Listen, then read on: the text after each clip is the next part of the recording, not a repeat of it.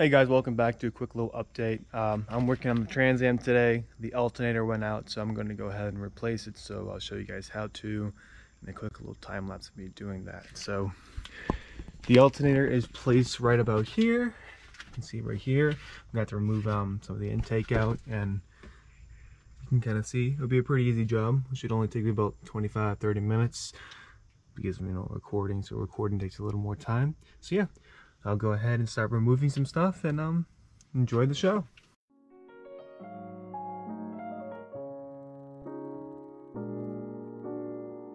What is it you want, Barry? What do you want?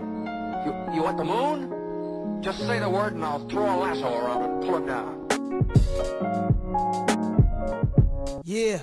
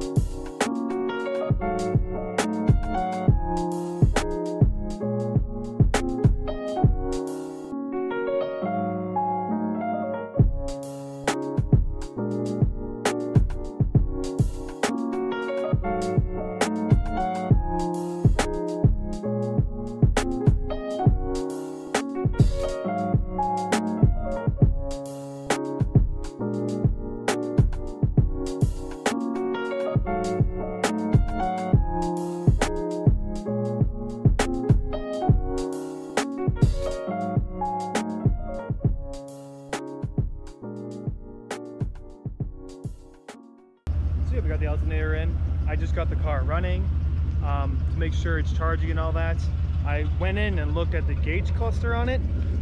The gauge cluster says it's not charging, which you can see there.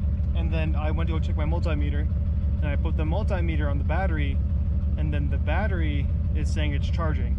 So that means the gauge in here is no good. So there's that. But now I know at least that it's all set and ready to go, and I can drive it. So I'll give you guys a couple of rides and I'll go away. Okay, I'll see you guys in the next video. See ya.